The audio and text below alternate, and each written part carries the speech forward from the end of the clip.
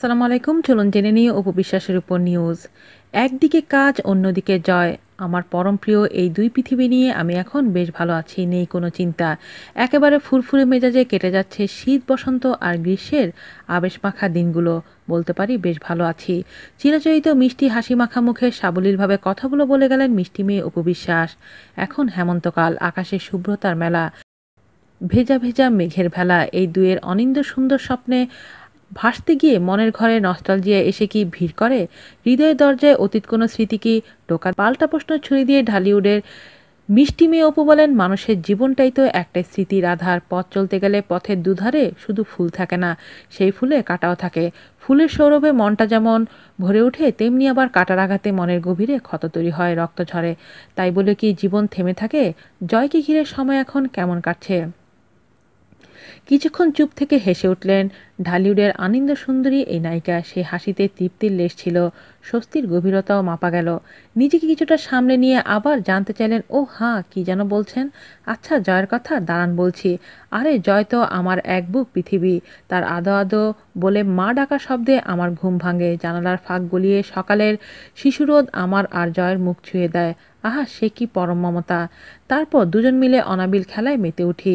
ওর রাজ্যে যত আবদার আর খেলাধুলায় দিনটা টইটুম্বর হয়ে ওঠে। মুহূর্তে হারিয়ে যাই মায়াঘেরা পৃথিবীতে। স্বপ্নের সিঁড়ি বেয়ে দুজন উঠে যাই স্বপ্নের ভুবনে। এই সুখে নেই কোনো ঠিকানা। খোলা ছাদে দাঁড়িয়ে দুই হাত বাড়িয়ে পৃথিবী আর আকাশ বাতাসকে জানিয়ে দিতে চাই, আমার মতো এত সুখের নয়তো কারো জীবন। আবার তৃপ্তির হাসির ঢেউ অপুর স্নিগ্ধ মায়াবী চোখে মুখে। জয়ের বেড়ে ওঠা নিয়ে অপুর উচ্ছ্বাস ভরা কথা ওর মাঝে প্রতিনিয়ত প্রতিভা লতিয়ে উঠছে। দোয়া করবেন বিধাতা যেন ওকে দীর্ঘ জীবন আর সত্যিকারের মানুষ করে গড়ে দেন। আমি আর কাঁদতে চাই না, দু চোখে বলেছি, আর অশ্রু নয়। এবার রংধনুর ৭ রঙে ঘেরা পৃথিবী আর হাসি মাখা মুখে মায়াময় জয়কে দেখতে চাই। বলতে বলতে আনমনা হয়ে দূর আকাশে দৃষ্টি মেলেন স্নিগ্ধতায় ভরা অপু। অনেকের প্রশ্ন, ছবির কাজ কমিয়ে দিয়ে স্টেজ শো বা কোনো প্রতিষ্ঠানের উদ্বোধনী অনুষ্ঠানে অপুকে কেন বেশি দেখা যায়? এর সরল জবাব অবশ্যই আছে আমার কাছে। ছবির কাজ শুরু করতে হলে মনের মতো গল্প আর চরিত্র পেতে হবে।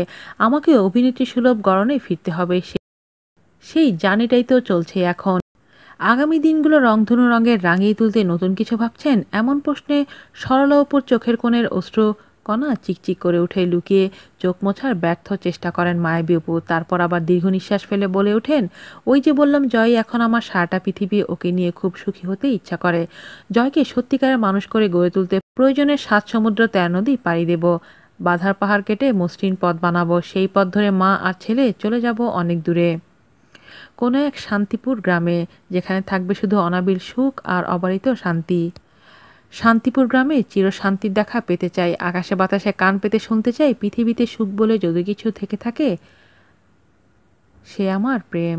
আজ এ পর্যন্তই। আল্লাহ হাফেজ।